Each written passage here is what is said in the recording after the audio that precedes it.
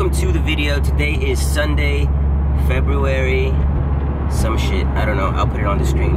But we're on our way to the dermatologist right now because I want to, it's just a consultation. I want to consult a few things with him. I have this mark on my neck. I don't know if you guys seen it in past videos. You guys probably think it's a hickey or something, but it's not. It's something, honestly I don't know what it is. It's been on my skin for so damn long, and then there's days where it gets really bad. So I want to consult that.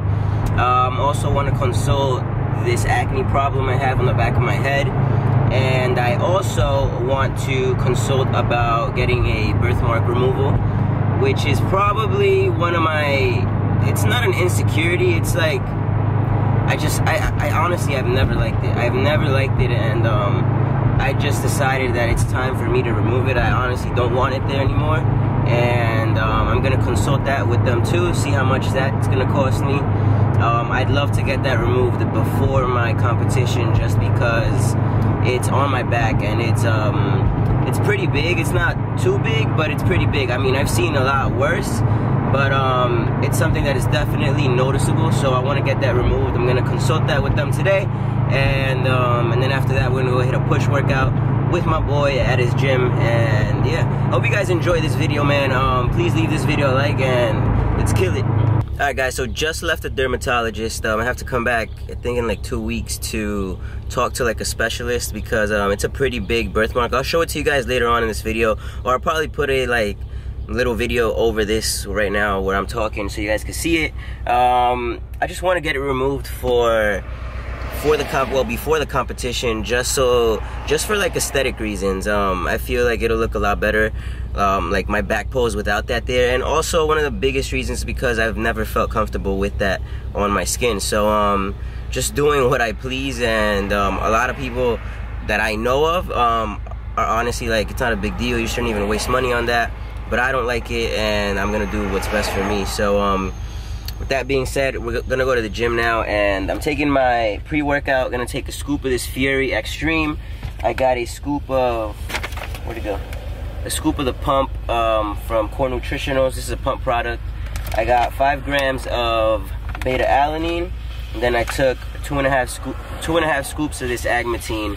And what agmatine is, it's what they put in pre-workouts to give you better pumps. So we have that in my shaker cup right here, and I'm about to chug that and head to the gym, listen to some jams. My head hurts a little bit, but just gotta get my mind right before getting in there. So we're about to kill it. Let's go. What is going on, guys? Welcome to the commentary portion of today's video. Today we're going to talk a little bit about how to prevent muscle loss while you're dieting, and this is something I wanted to touch on just because I am now on a dieting phase, and it's something that I've been dealing with these past few months, so it's something I feel that'll come in handy for a lot of people. So let's get straight into this. My first tip is going to be on the slightest caloric deficit. And for example, let's say your maintenance calories are 3,000 calories, right? You want to go anywhere from like 200 to 300 under 3,000 calories. So you'd be consuming anywhere from like 2,700 to 2,800 calories, because you just want to be on the slightest caloric deficit. If you just jump into like a big deficit from your maintenance calories, you are going to, you know, lack performance in the gym.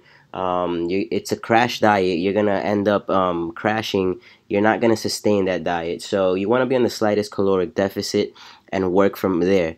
As soon as you stop losing weight, that's when you want to drop your calories again a little bit. You don't want to drop calories a shit ton, because then you're gonna end up crashing, like I said before.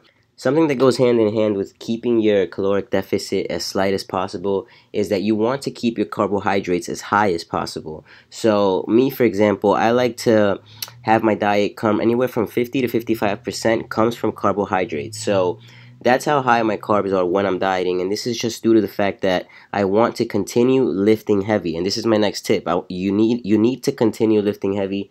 You need to try and keep as much strength as possible while on a dieting phase, so that you won't lose as much muscle. Something you guys need to remember is that when you're dieting, you are going to lose muscle. There's nothing you can do about this. There's no way to prevent it. So if someone tells you that they have a diet for you, that you're not going to lose muscle at all, it's a complete lie. Don't listen to that. They're just trying to sell you their program. They're trying to sell you supplements. Don't do it. You're going to lose muscle, but there's ways that you can minimize that muscle loss.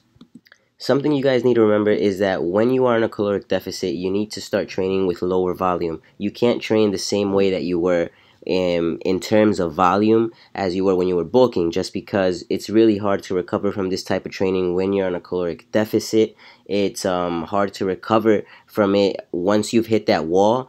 It's hard to recover and gain that strength back. So you want to keep the volume at that sweet spot. You don't want to train too much, and you don't want to train too little. So try and find that sweet spot. If you guys want me to do a video on that, I will, because I am currently on a deficit and I currently have adjusted my volume of training, so I can do a video on that if you guys want me to. And then my last tip that I have for you guys is to incorporate refeed days. When you first start dieting, me for example, the first month or two when I first started my cut, I had no refeed days at all. I think it was for like 2 months. My carbs were at like 380 grams of carbs, so I was alright. I didn't need a refeed day. But as you get deeper into your cut, you are going to want to incorporate more refeed days. Right now I am currently on 1 refeed day a week, but you know, the deeper you get into a cut, the more refeed days you are going to want to add within 1 week. So maybe deeper into my cut, I will add maybe another refeed day, and that'll put me at 2 refeed days a week. But I hope you guys enjoyed this video. I hope you guys found these tips helpful. Please leave this video a like, and I will check in with you guys in the next one. Laters.